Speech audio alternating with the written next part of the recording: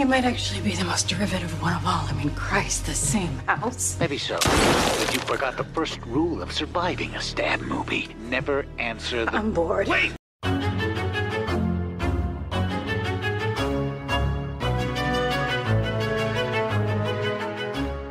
And welcome back to Horror Queers. It's a bonus mini-sode, and I'm Joe.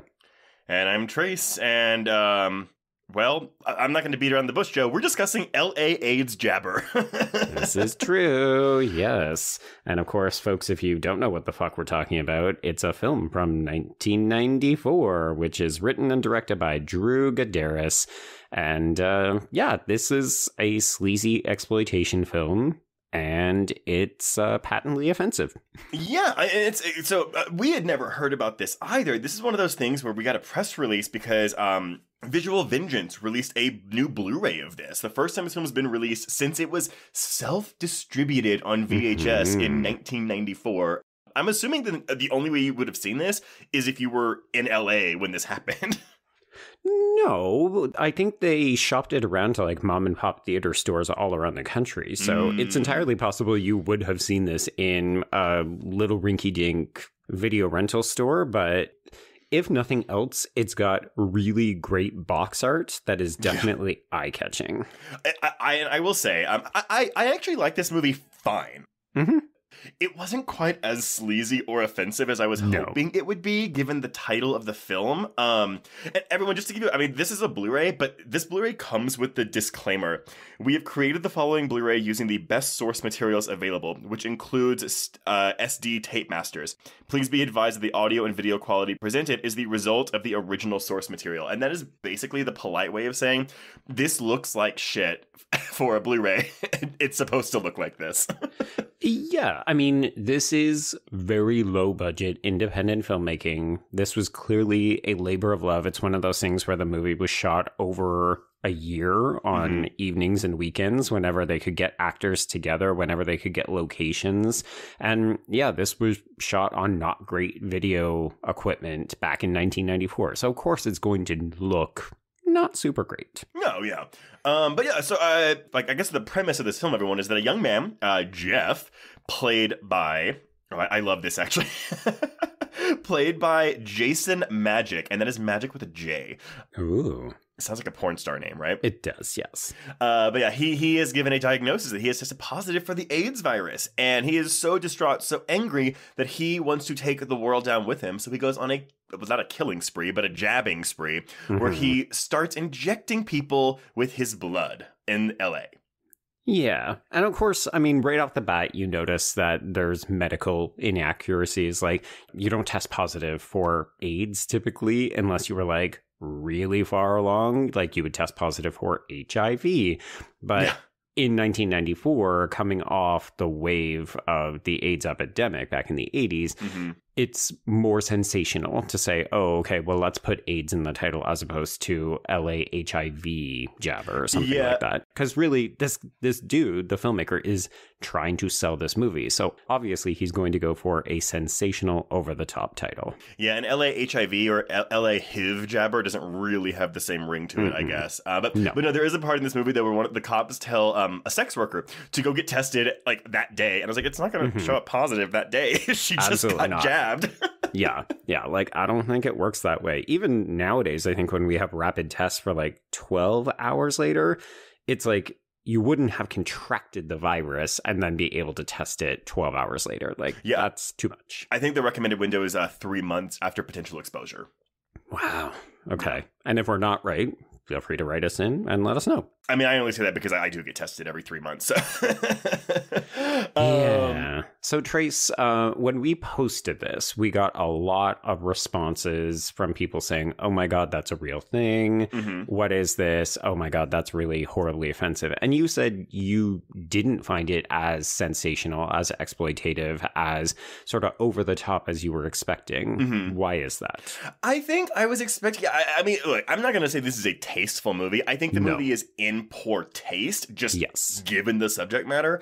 And for the record, it knows it. Yeah, oh, very much so. I mean, yeah, this is a 90s exploitation film. But it is also much more of a police procedural. Like, We start about the first 20 minutes following Jeff as he gets his diagnosis. He's running around. He's like, I'm going to do this. And he's acting with a capital A.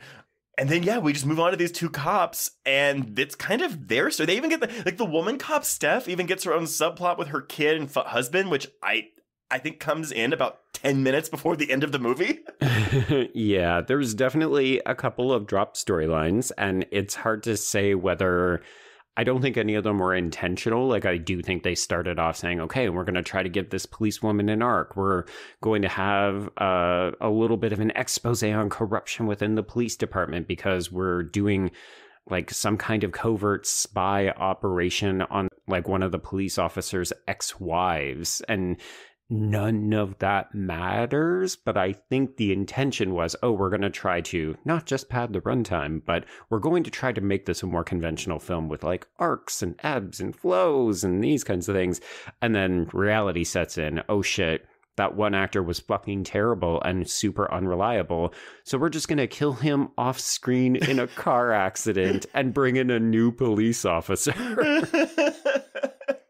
But yeah, I mean, like, I guess, yeah, I don't know what would have made this movie more salacious, more sleazy, more offensive to me. But yeah, just the fact that we were focusing on the cop side of it, I was kind of like, it's not like this is an unoriginal story, because we've heard the AIDS Mary and the AIDS Harry urban legends, which were floating around in the 80s. So this is kind of an offshoot of that, which I'm actually a little bit surprised they didn't just call it one of those things. But, you know, when you have LA AIDS Jabber, it's kind of like, well, that's your winner. Hello.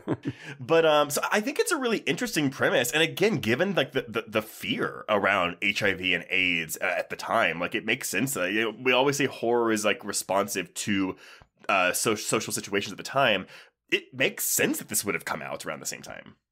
Yeah, I mean, when you're trying to sell your low-budget film and you're thinking, what is going to make people rent my movie? What is going to make people buy my movie?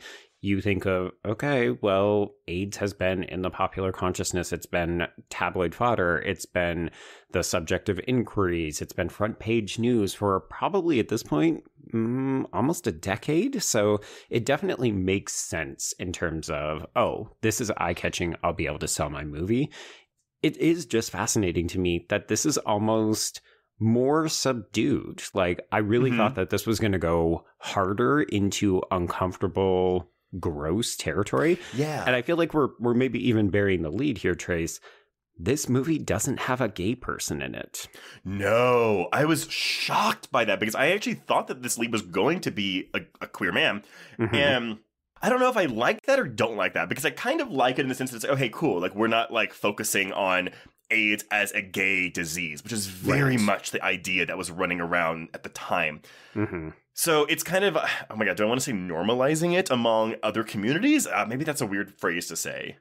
I understand the sentiment. It's basically saying if you're a straight person, it doesn't mean that you're exempt from this. It doesn't mean that if you did get it, you wouldn't have the same kind of feelings. But also, I do think it would actually have been more offensive if it had been a queer person who's then like, oh, well, I've got the thing and now I'm going out. Or even like I fully expected Jeff at one point to be like, oh, I can't believe I have the gay disease.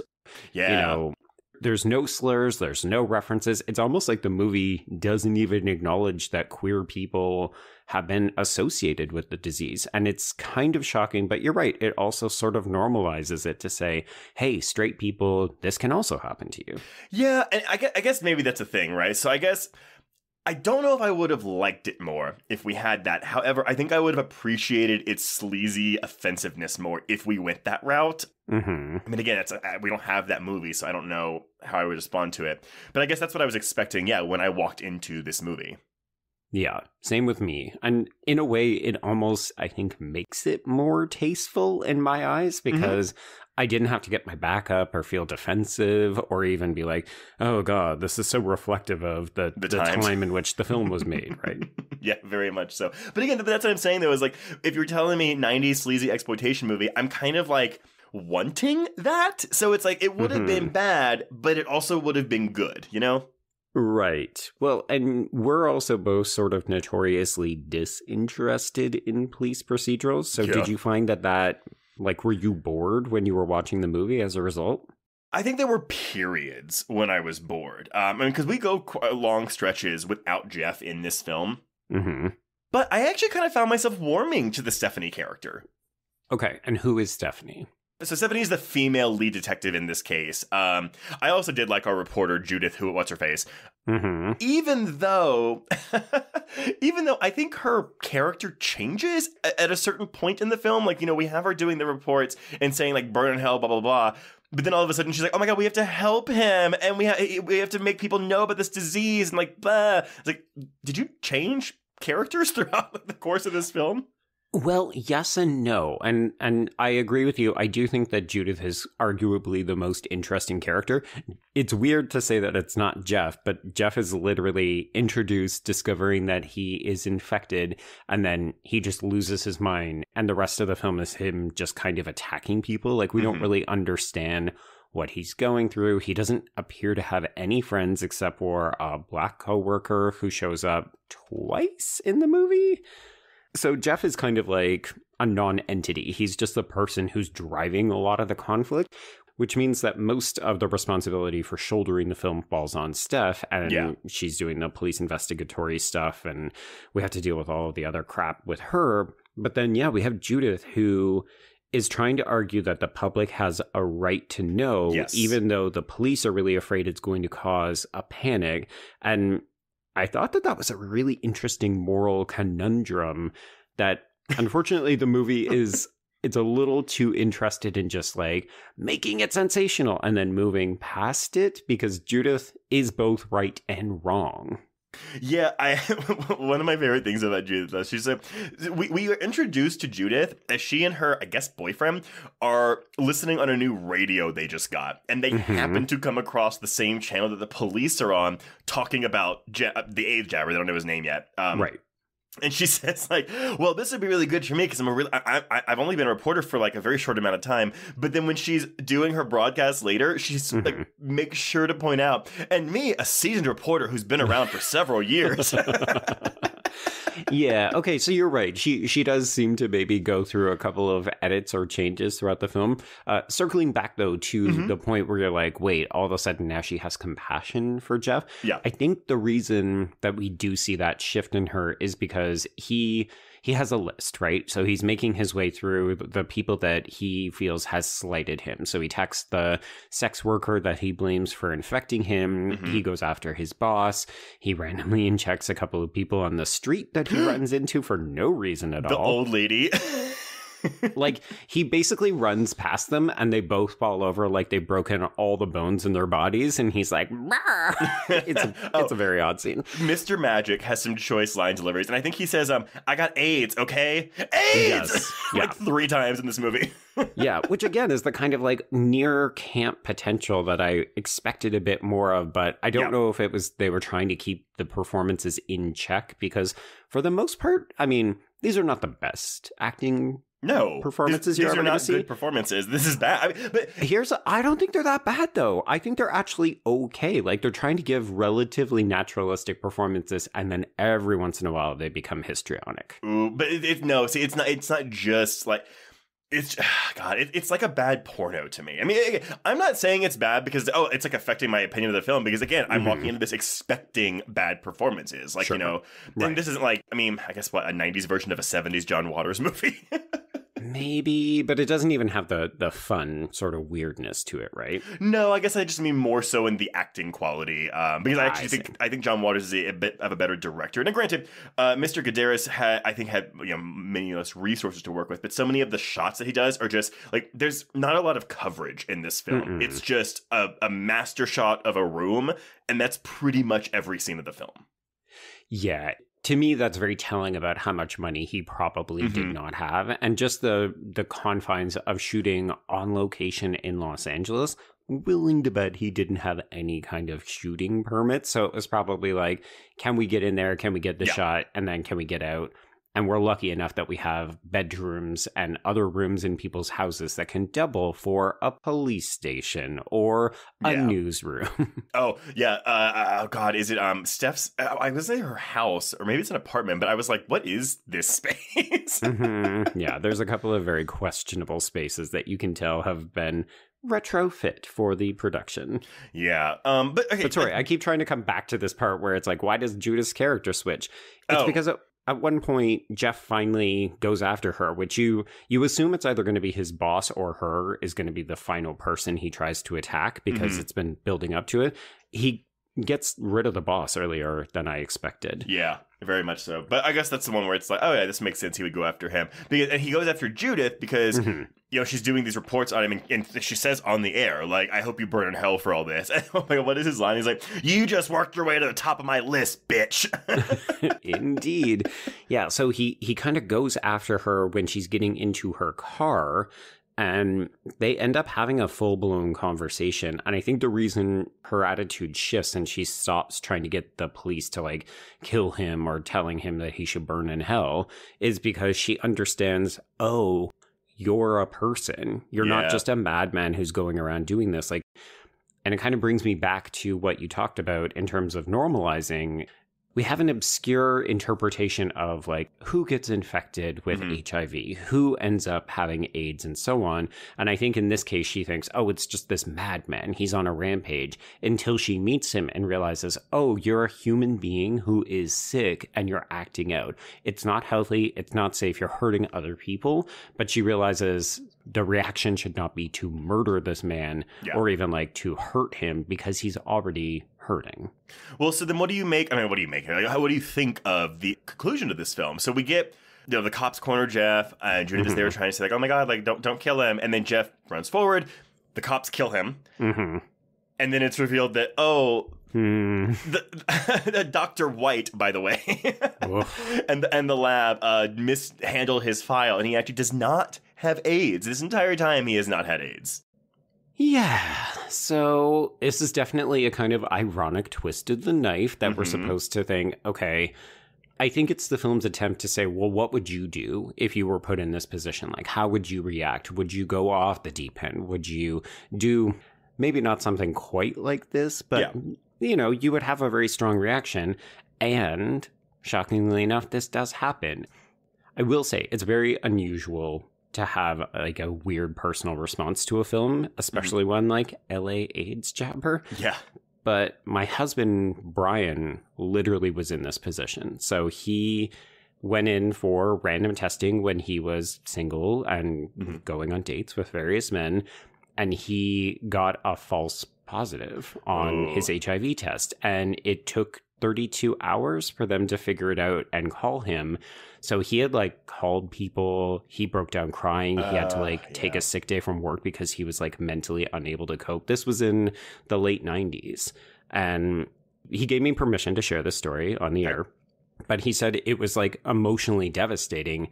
And then he had to figure out, oh my God, no, I don't actually have this. And he said it was really, really traumatizing to think all of a sudden that your life is not just maybe going to be irreparably compromised, but you could actually suddenly die. Yeah, well, especially, I mean, you said it was the late 90s? Yeah, so, like, we didn't have PrEP. Yeah. We had cocktails, and they would extend your life, but they didn't guarantee that you wouldn't still die. And we are fortunate. I mean, of course, it was actually, what I found fascinating about this was, like, they're having conversations about, oh, like, they said there's going to be a vaccine, like, next year. And it's like, well, that doesn't happen. But obviously today, yes, contracting HIV is not a death sentence anymore. People with HIV live long, healthy lives. They will still have it, but, you know, working that way to that vaccine, maybe.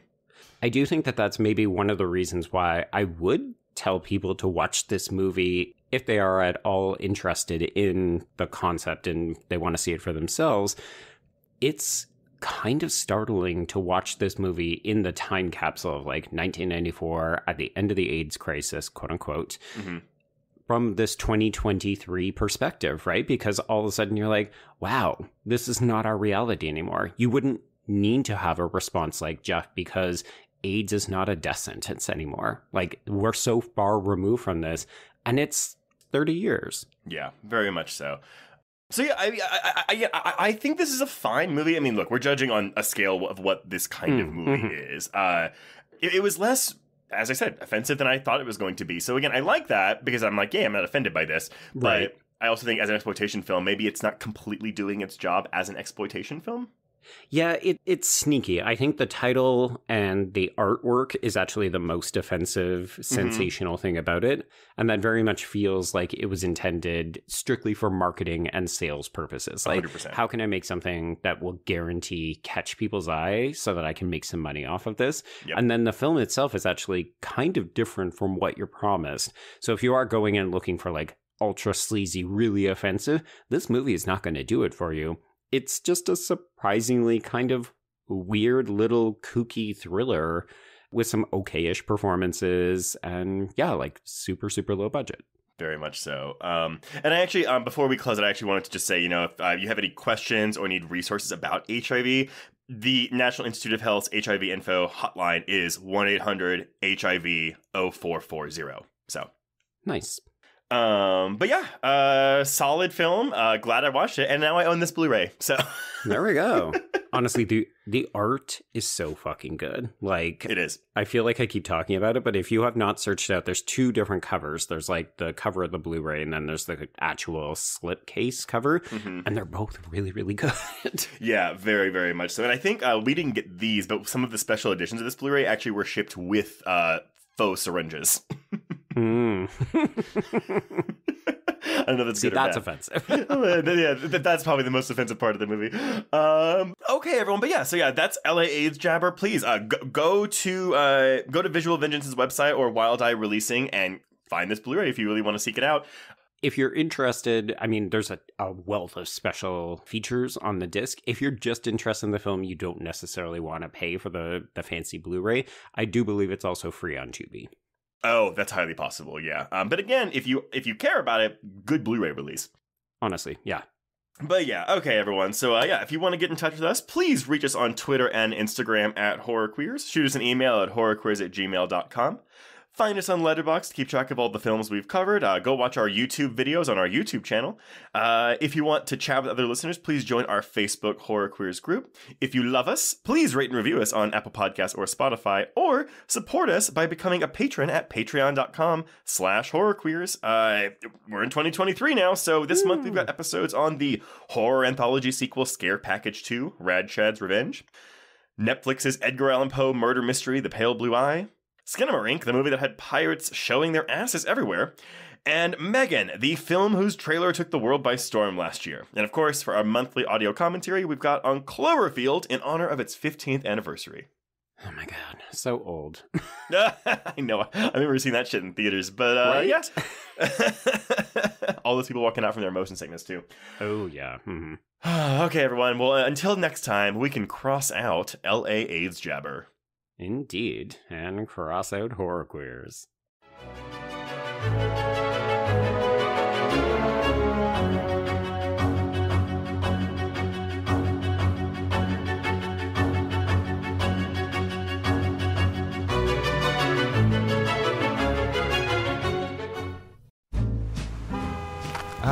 Atlas Avenue, a long stretch of road that encompasses everything the city of Kennett Heights has to offer.